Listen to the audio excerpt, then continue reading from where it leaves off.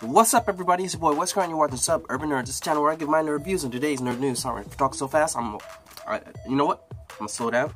I think it's the Flash shirt. I think that's why I'm talking a little. I think I just tapped into that Speed Force. My bad. Let me slow it down. Anyways, like I said, I'm Wes Grant. You're watching Sub Urban Nerd. This is the channel where I give my nerd views on today's nerd news. First topic on the nerd rundown is Mark Ruffalo was speaking with Cinema Blends, and he talked about how Kevin Feige, you know, the person in charge of Marvel, the MCU, pulled him off to the side and was like, "Hey, if we were going to do a Hulk movie, what would it be?" And asking for Mark Ruffalo's opinion, because he's the one that plays Hulk.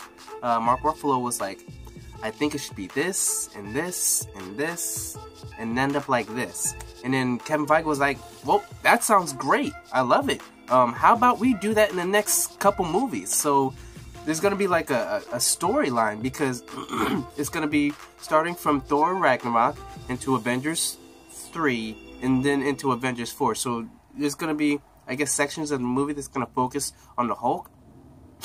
And this is mainly because, if you didn't know, distributing rights are with Universal. So if they were to make a Hulk movie, that's why they haven't made a standalone Hulk movie, because if they made a Hulk movie, they would have to share that money with Universal, because Universal owns distributing rights. So Marvel ain't in the business of doing that. The only time they really did that was when they were working with Sony, when they were doing Homecoming.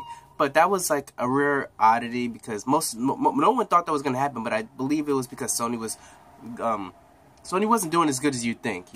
They had money. Spider-Man did make the money, but the company itself was going through financial difficulties, so they kind of worked the agreement, and it worked out for us fans. So as far as Hulk, that's why you're seeing him in Thor Ragnarok. That's why you're going to see him throughout the scene, because they don't want to share that money.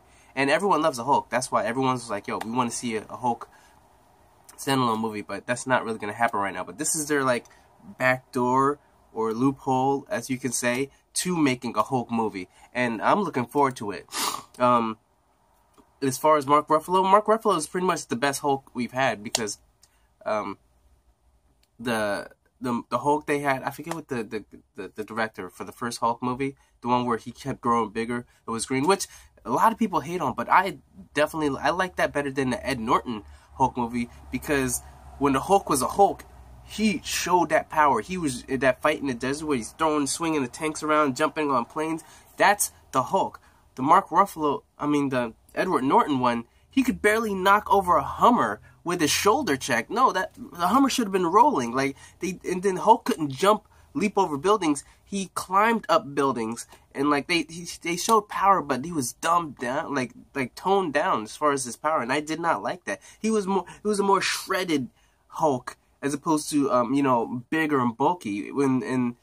Mark Ruffalo's Hulk is a nice combination of both of them, because the scene where you saw him in Avengers, the first movie, where he was like, "What's your secret?" He's like, "I'm always angry." Then he turns into Hulk, one-hit quitter on a big-ass flying monster, and that thing just back broke and just fell over, and that's the power we want to see. And then him jumping in a city, that's how you do Hulk.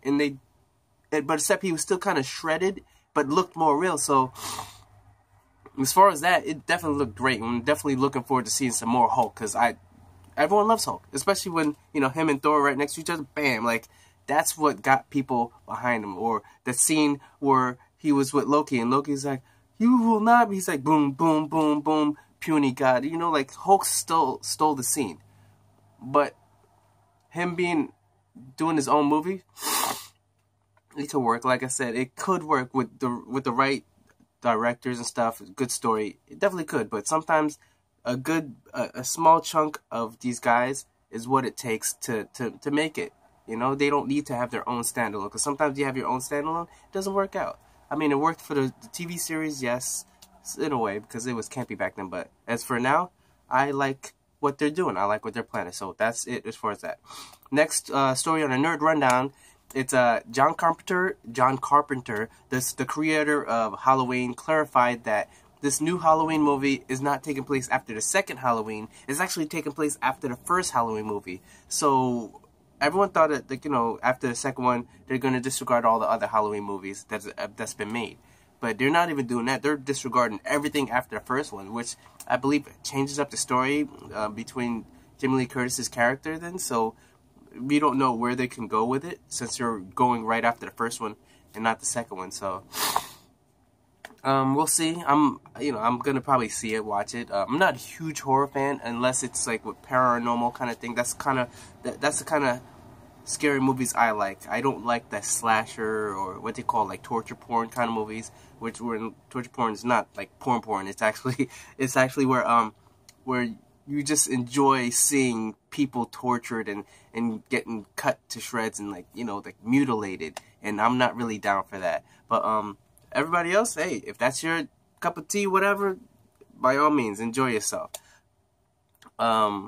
Next, we're going on to the Nerd Rundown. Is THR reports that THR reports that Project Almanac director and also the Power Rangers director, Dean Israelite, has signed on to helm Unexplained Phenomenon, a supernatural family adventure from Spielberg's Ablin Pictures.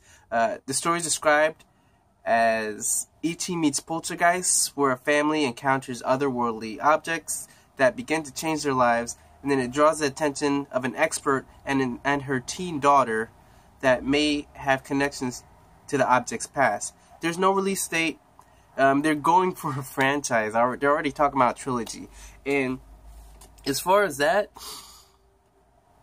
I'm somewhat interested. I definitely like Poltergeist. I liked E.T. So them putting together kind of thing, I'm down for. What I'm not down for is when you're already talking franchise before the first movie's even created or made. So you're putting pressure, because we've been seeing that when you plan franchise before it even happens, most of the time it's falling short. Like Power Rangers, which, you know, even though started mentioning it, he's the director of, that was slated to have like 6 sequels before it even came out with the first one. So it's like, really? I mean, granted, I did like the Power Rangers. The new Power Rangers, I like that. That movie I enjoyed. I enjoyed the hell out of it. But stating it, it's like, that's like that dude that you go into a sport and he's already like, bank, like he's gonna be the MVP before the game even starts. Bro, like, yo, there's a bunch of good players. You thinking you're the best and you're gonna kill this thing. Okay, like, get out of your head for a second. But that's why part of me and the whole, you know, Avatar, like 4 sequels, not really down for, because I'm like, bro, like the Avatar short did great. Top of the heap is the top of the top, is, you know, #1 in box office, but it's been like how many years? And, you know, 3Ds and all that, sure, people like it, but you're talking about not even like a sequel, just 1 sequel. It's like sequel, another third, and then another movie. So like 4 movies, 4 or 5, 2 or 3 more movies after this one. So jumping the gun on franchise, I don't really like that. But I mean, if you have confidence, sure. But, you know, maybe you should plan it. Don't say nothing about it. So then when the first movie does good, then you can talk about like franchise. I'm like, you know, that's just me. That's just me. But that's pretty much it as far as that. Like E.T., Poltergeist, Project Almanac, and the Power Rangers director, I'm down. I'll watch it when it comes out. Like I said, it seems around up my valley. Like I said, I'm not really torture porn, but this is kind of the niche that I like to watch. So we'll see about that. Next thing we're going to talk about is this trailer that came about. It's called Happy, and it's a show that's going to be on the Syfy channel, in which it's a retired detective that turns into a hitman, and then he gets shot, and he's almost dead, and he wants to die in a way because his life is just run down. And then this unicorn, crazy illusion or whatever inside his head while he's getting revived in an ambulance, is talking, because apparently this unicorn cartoon thing is the imaginary friend of this girl that's been kidnapped and is basically helping this detective or ex-detective find this guy. But this detective is like, he's like Punisher. He don't care. He's killing or whatever. Like, no holds barred. And it's gonna be like not campy but action, kind of funny. So I don't know. We'll see how that works out. And last, I'm gonna just give a quick thing because I'm gonna give a little bit more in depth reaction to the season premiere of The Flash, and I'll just give a quick one. I enjoyed it. I sort of like the tone, and I don't like the tone at the same time. But as far as season premieres, I liked it better the last one.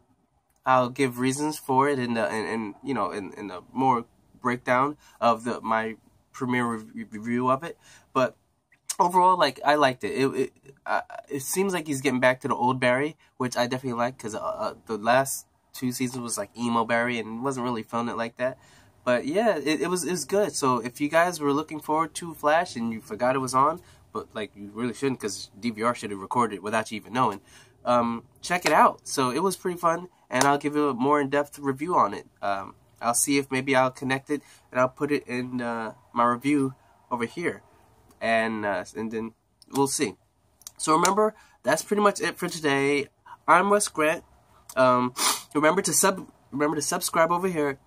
Check out yesterday's nerd news, and then I'm gonna put my review of season 4 premiere of The Flash. So remember, thank you. I'm Wes Grant. You've been watching Suburban Nerd, and you've just been nerdified. Catch you guys tomorrow.